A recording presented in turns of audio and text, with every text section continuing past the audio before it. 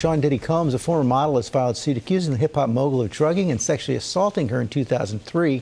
It's the sixth lawsuit alleging abuse by Combs. Juju Chang here with the details. Good morning, Juju. Hey, good morning, George. In the newly filed lawsuit, the former model says she initially blamed herself and sank into years of anxiety, depression, addiction, even self-harm.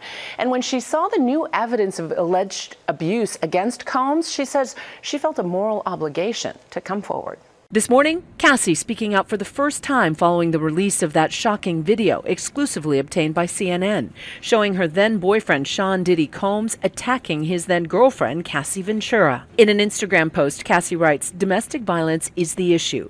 It broke me down to someone I never thought I would become. With a lot of hard work, I am better today, but I will always be recovering from the past." This comes as Combs faces yet another civil lawsuit, his sixth, alleging that in 2003, the hip-hop mogul drugged and sexually assaulted former model Christy McKinney. McKinney, the winner of MTV's Model Mission, was 22 when she claimed she was drugged and sexually assaulted by Combs after meeting him at a 2003 Fashion Week event in New York City. In her lawsuit, McKinney says later that night at Combs' recording studio, she was pressured to consume alcohol and marijuana, including a joint she claims was laced, and became very intoxicated. McKinney says the rapper then forced her to perform a sex act, adding afterwards she passed out in his studio before she awakened in shock to find herself in a taxicab. This photo of McKinney supposedly taken on the night of the alleged incident. ABC News has reached out to Combs but hasn't heard back. The lawsuit comes on the heels of the release of shocking video exclusively obtained by CNN, the fallout forcing this subsequent apology from Combs. I hit rock bottom, but I make no excuses. My behavior on that video is inexcusable. Diddy's former partner, Misa Hilton, the mother of his son Justin, who appeared alongside the rapper in the Notorious B.I.G. music video for Big Papa, Is that all right with you?